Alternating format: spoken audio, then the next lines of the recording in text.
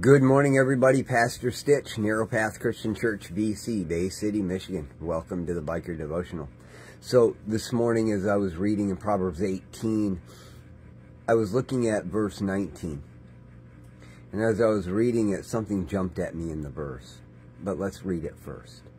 An offended brother is harder to reach than a fortified city, and the quarrels are like the bars of a fortress. And of course, any brother that gets offended, any friend that gets offended by something we've done or said, it's hard to have that conversation to overcome that.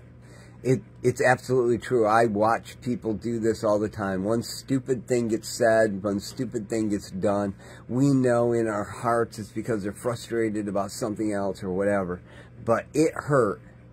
And it gave us the opportunity to push back a minute and create, well, let's be honest, some distance so we can be alone with our own junk. Because that's the excuse we needed to isolate. But there's one more piece to this that just really jumped at me and was so powerful. It says, quarrels are like bars of a fortress. And as I was thinking about that, and I'm pretty sure this is not the reference that Solomon was making to his son, but I thought of bars in an open window in a fortress, right? And so you got this opening that a person could crawl through, but bars are set in the stone, vertical, so that, and they're set deep so they can't move one way or another. And they won't go up, they won't come down, they won't go in, they won't come out, they just won't move. And you can't get through them at all, right? You can imagine that thought. Everyone can. You've watched enough TV, I'm sure, to have seen the old movies. But I want you to think about something for a minute. Quarrels are like those bars. You can see through them, you can even talk through them, but you're never going to get through them.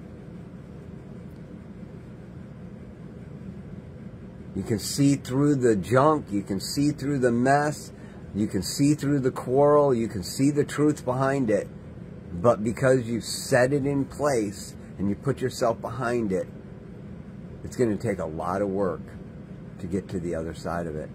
You got two choices. You can spend years trying to chip away at the stone to get the bar out. Spend years trying to cut through the steel bars, or you can walk through the open door of the cell you locked yourself in and say, you know what, this quarrel is silly, and I'm going to be the bigger person. I'm going to own my stuff, and I'm going to move forward. That's what forgiveness, repentance looks like. You can stand at that window all day long, know everything that's going on in the world around you, and never get through it because you just want to hold on to the quarrel. Or you can walk the other way, walk around through the hallway and out the door. It's your choice. An offended brother is harder to reach than a fortified city, and quarrels are like the bars of a fortress. What are you doing with it today? I know more often than not, I stand there at the bars just angry as all get out because I'm locked up.